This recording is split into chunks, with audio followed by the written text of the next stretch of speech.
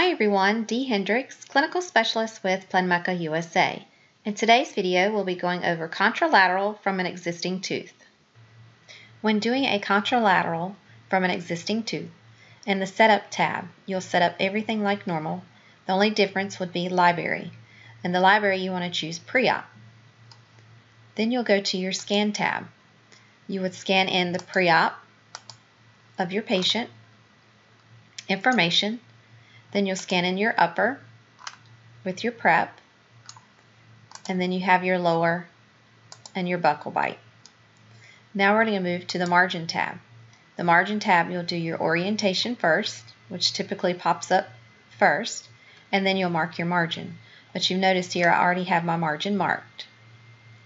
So now we're going to go to our pre-op editing tool. We'll click Contralateral, and then we're going to click Trace. We're going to trace tooth number 8 all the way around. And the reason why we're tracing tooth number 8 is because we're using the existing tooth to be put on tooth number 9. So you have all your information drawn in here. And just like marking a margin, you have the move curve, so you can make adjustments as need be. Okay. Then we'll go ahead and go to the Plan tab. We can go ahead and rotate, move our tooth if we need to.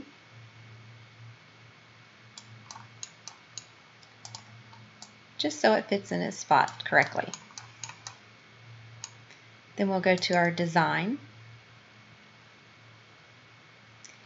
And you'll notice since we selected pre-op, it's already highlighted pre-op.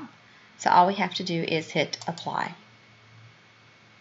Now once the tooth is morphed, you'll notice that tooth number 9 morphs in to look like tooth number 8.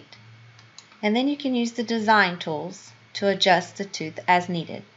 Thanks for tuning in for today's video, Contralateral from an existing tooth.